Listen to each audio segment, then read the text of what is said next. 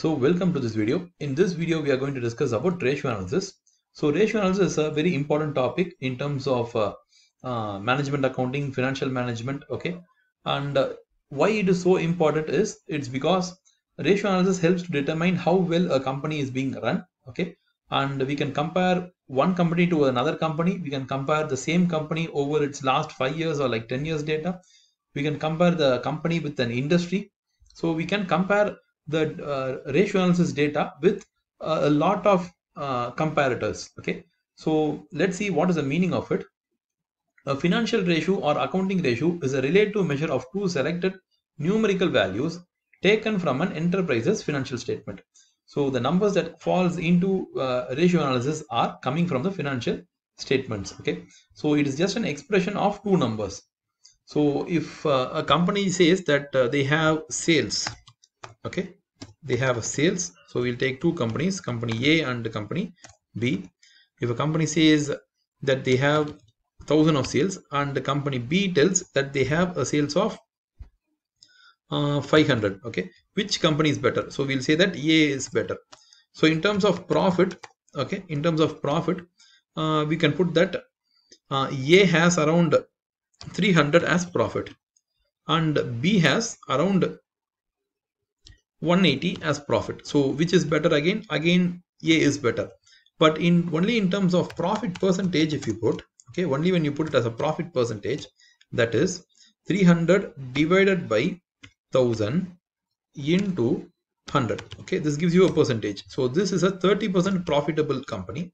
This is 36% profitable company. Okay, so we found out that A is better in terms of sales, in terms of profit, but in terms of profitability percentage, B seems to be better. Okay, how come this happens?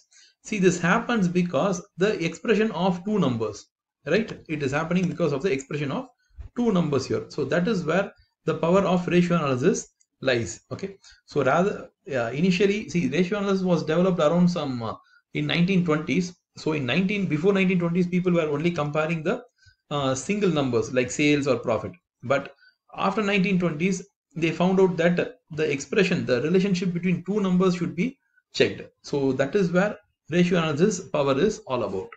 So often used in accounting, there are many standard ratios used to try to evaluate the overall financial condition of a corporation or other organization. Okay, so there are a standard set of ratios which are available for measuring the performance of a company. Financial ratios may be used by managers within a firm, by current and potential shareholders, and by firm's creditors. So it is a widely applied and used kind of a tool. So it can be used by the management, by the employees, by shareholders, by creditors. So by so many, even sometimes the suppliers of a company might also use it. Okay, so suppliers want to find out whether the company is able to pay the sales, okay, is able to pay the purchases the company has made. So financial analysts use financial ratios to compare the strengths and weakness in various companies. And if a share in a company are traded, if shares in a company are traded in a financial market, the market price of the share is used in certain financial ratios. So there are like many ratios like PE ratio, okay, price divided by earnings ratio, like price to book value ratio. There are like several ratios which are useful for investor purpose. Okay, but we are not going to look at the investor ratios there. It's called as investor ratios there. That we are not going to look at. We are going to look at a certain set of ratios called as a general kind of ratios. We don't have any proper heading or anything for these ratios. These are like general ratios that can be used. So let's see what are the ratios that we are going to cover in this video. We'll be looking at liquidity ratios. So these measure the how much of cash or cash equivalent assets that the company has relative to its liabilities. Then about activity ratios. So how well the company is run in terms of the asset, in terms of the fixed asset. Okay, so how well the company is run. We also see debt ratios. So how much debt that the company has and how well their capital structure is there.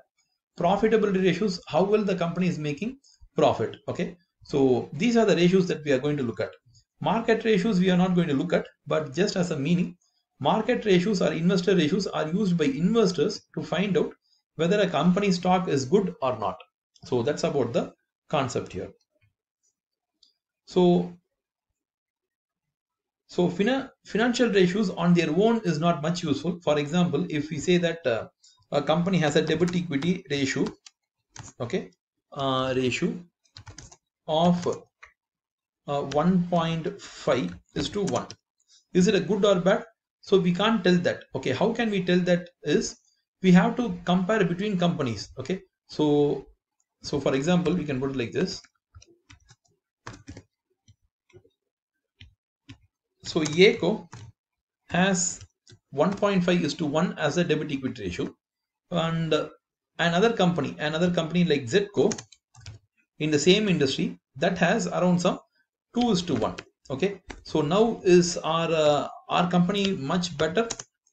The answer is yes, our company seems to be better. Okay, I don't know why it's not coming. Just one second. Hopefully now it will be better. Okay, so 2 is to 1. So you can say that now our company is much more better. We can also compare it across industries. See, we can't say that Z is a correct comparator, right? Z can be a over leveraged company or under leveraged company. How can we know that? We can compare for the industry. For example, if this is going to be an automobile industry, we have to compare the numbers with the automobile industry average.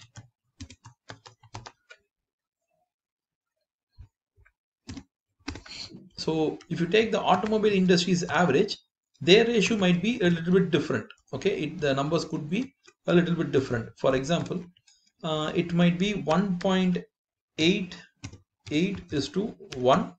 It could be like that. So now we can compare our company with the industry average, and we can say that we are much more less leveraged than the industry. Okay, we can compare between different periods of the same company. For example, the same ACCA, okay, this can be in 2021 data. We can compare the same company in terms of 2020 data. Okay, at that time they might have had a 1.6 is to 1 leverage. Okay, or between a single company and its industry average. I think this is already we saw, so we can remove that. So the concept is just as a single number, it is useless. It has to be compared with other comparators. Okay, so we have to make comparisons. So we can say that this company seems to be having a lower leverage compared to the competitor, compared to the industry average, compared to its last year. So it is a low leveraged company. Okay, but normally if you see the ideal, okay, the ideal standard, if you take the ideal standard, the ratio is 1 is to 1. Okay, so that is the ideal standard. But ideal standards are generally general applications. We don't need to take general data or applications, and we need to find out. So is a company when compared to ideal, it is like over leveraged, but when compared to the other numbers, the practical useful numbers, it is under leveraged. So the company is under leveraged. Okay, so that's about the comparisons. So let's look at the drawbacks of financial ratios. Okay, so there might be like so many advantages. So let's look at the drawback. Okay, drawback of it. So number 1, ratios generally are not useful unless they are benchmarked against something else, like past performance or another company. Thus, the ratios of companies thus the ratios of firms in different industries which face different risks, capital requirements, and competition are usually harder to compare. So you should not like compare between different industry companies. So you can't compare like a company like Maruti Suzuki with a company like Nestle. Okay, both are like totally different industries and totally different companies.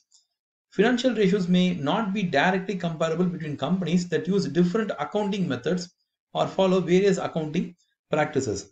See, it's very difficult to compare even Nestle India and Nestle England. That is itself is like quite difficult. The reason why it is difficult is because they follow a different accounting practices. So in UK they might follow IFRS. In India they follow Ind AS. So there is like quite a number of challenges in accounting treatment of various items. So every item will change. Inventory can change. Fixed assets valuation will change. Okay, liabilities valuation can change. So these are like very difficult here. So you can compare companies within a country, but inter-country comparisons is like very difficult. Okay, so you don't try to do that. Most public companies are required by law to use generally accepted accounting principles for their home countries. But private companies, partnerships, sole proprietorships may elect to not use accrual basis accounting. So see, the Ind AS is like applicable for all public limited companies. Okay, that is companies which are trading in the share market, or even like unlisted public. I think trading in the share markets are the public companies. Okay, if a company is a private company, they are not that required to state what rules they are following or what rules they are not following, because it is a private company. They won't be very strict in terms of accounting accounting treatment. The last disadvantage is there is no international standard for calculating the summary data presented in all financial statements, and the terminology is not always consistent between companies, industries, and countries. Okay, so if you see, in IFRS, it is a standard way of computing all the items in the balance sheet and the P&L. But there is no kind of rules or regulation as to how ratios have to be prepared. Okay, so each company can come out with its own ratio and can also give an explanation to that ratio. Okay, that is the drawback of financial ratios. So let's look at the various ratios here, and we'll discuss how these ratios work. Okay, we'll also see what is the way in which they are expressed. Okay, we'll see how they are expressed and whether it's a percentage number or like that. That is the way of expression. We'll see whether what is good. So which is better, that also we'll try to check out whether the ratio should be higher or lower. That we'll try to find out. Okay, so we'll start from gross profit. So gross profit ratio, if you see, it is a percentage number. Okay, it's expressed in percentage, and the higher it is better, right? In terms of operating profit, so any points that we have to note? Okay, any note or something that we'll have? So note is, why do we do gross profit ratio? Gross profit ratio is useful for finding out divisional performance. So mostly like department A, okay, or we want to compare with the department B. Okay, if you want to compare those things, then we need to have gross profit. Okay, then in terms of operating profit is again a percentage, and higher is better. Okay, as simple as that.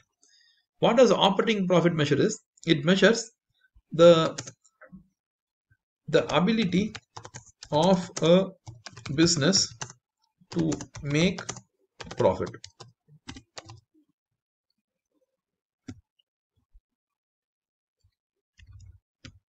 So usually operating profit should be a profit number. If operating itself is a loss, then thereafter like net profit, everything would be a loss making thing. There will be only net loss. So operating profit should be a positive number there. So next one is EBITDA. EBITDA is earnings before interest, tax, depreciation, and amortization. Okay, so in operating profit is like we have found out after deducting the depreciation and amortization, but EBITDA is like before even taking those numbers into account. Okay, so this is also a percentage number. It is a higher number. Okay, so why do we do EBITDA? Again, EBITDA is like found out to know the profitability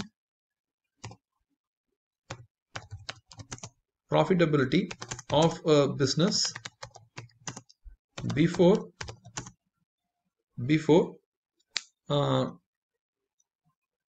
before the values that can be accounting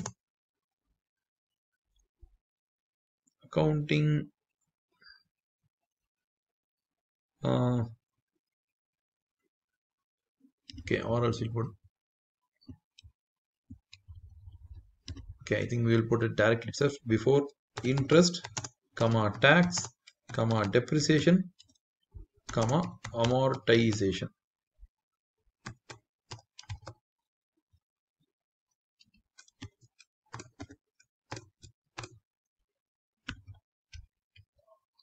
So what's about the net profit? Net profit, like all of us know, it is a percentage number and it is a higher the better. Okay, so this will indicates the overall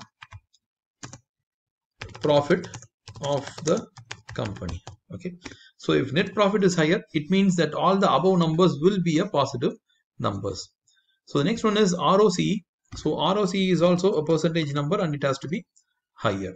So ROCE will indicate how much return the company has when compared to the capital. Okay, so when compared to all the other previous ratios, the denominator was sales, but here alone it is capital employed. Okay, so what is the return that the company is making for the capital employed? So this is a ratio.